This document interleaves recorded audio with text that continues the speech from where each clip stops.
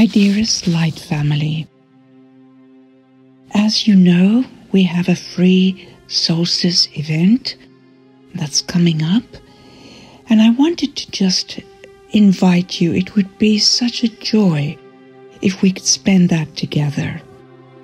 Let me tell you just a little bit about what is happening.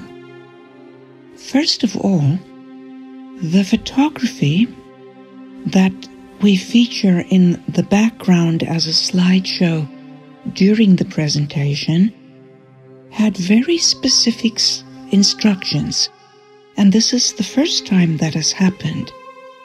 My photos that are in the background were specifically chosen and created into a slideshow because they indicate the small things. They capture the minutiae. This is part of an initiative that I've seen develop over the last few months, in which we have learned and which we should learn to honor humanity. During these months, many times little things have indicated that we should give them honor and respect for the gift that they bring into the tapestry of life. Humanity, in their contracted vision, bring the gift of studying the details, the little things. The gods and goddesses among them study the large picture. That is most certainly what we've been doing. But within each is the other. In the heart of a single rose, traveling through that, you enter the cosmos. The little things indicate the big picture, and they are also gateways to the large expanses of eternity. So you will find the background images, the photography, all of the little things. A little ladybug on the leaf of a flower. This is the gift of humanity, and we carry it within us. As for the music that will be playing, you will find that, unlike usual presentations, it is the dominant part of the audio. The codes of the unfathomable that I am reading is more subtly in the background. And again, there is a very specific reason for it. Beloved one, the codes of the unfathomable in their entirety that we will be reading, and I have never read it before anywhere as a whole, is designed very specifically to awaken in the DNA a brand new way of being. I have spoken about this before and said that we are getting ready for a really large shift in the paradigm and the blueprint of living, culminating possibly the end of July.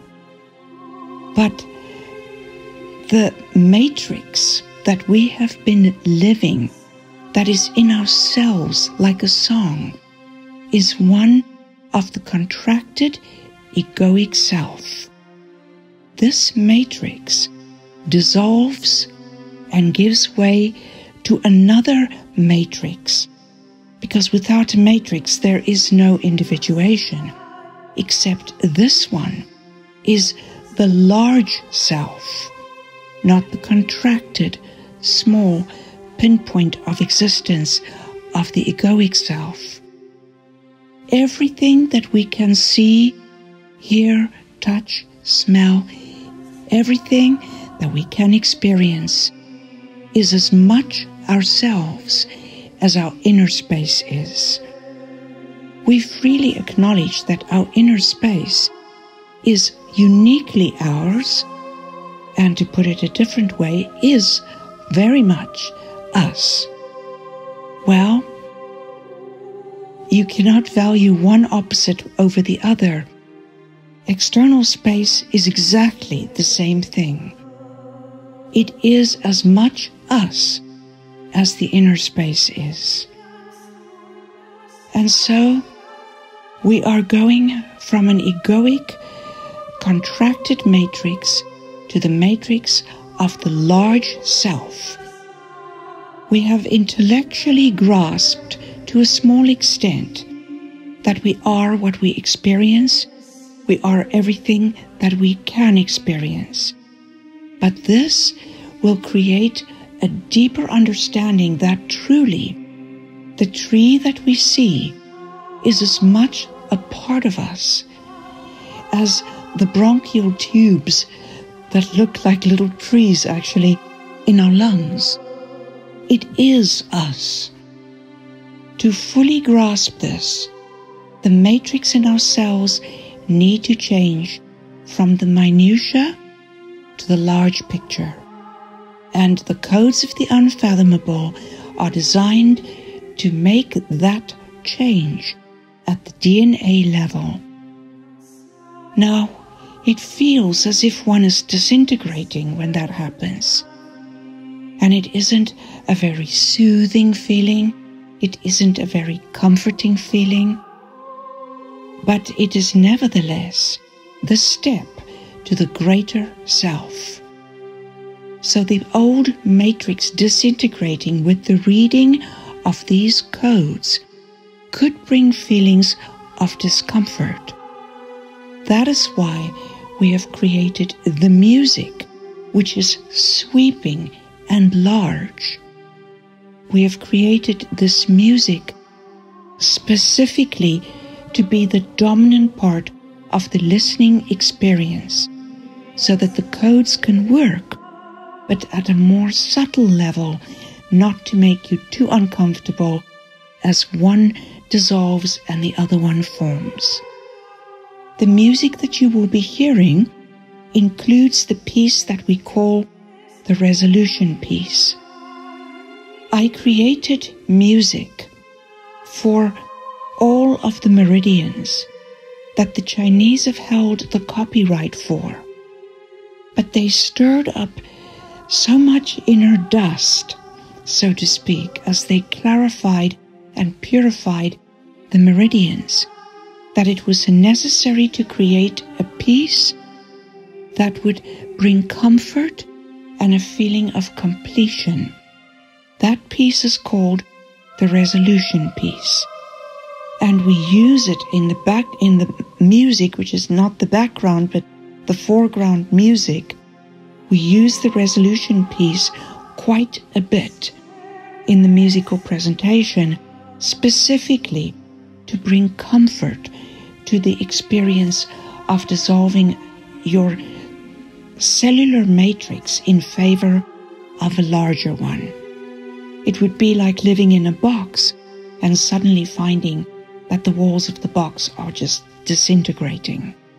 So the other music that will be played is the Lemurian Symphony and the Atlantean Symphony, and there might well be some other music as well, but they are large pieces of music because the largeness of yourself replaces the minutiae, and the minute small things are visible visually, but the large big picture is being articulated by the music. And so as one matrix yields to the other, this is what comforts both in this transition. So, beloved ones, we will eventually know and experience that we cannot have one matrix as opposed to another, because that again forms opposites, that they have to have an integrated awareness of the large and the small. But the time is not yet. The pendulum swings both ways before it stops in the middle. So this is our next step. I hope that you can join me. This will be on the solstice, and hope that you can feel how much love and respect and gratitude and praise I have for you. Thank you, my beloved ones.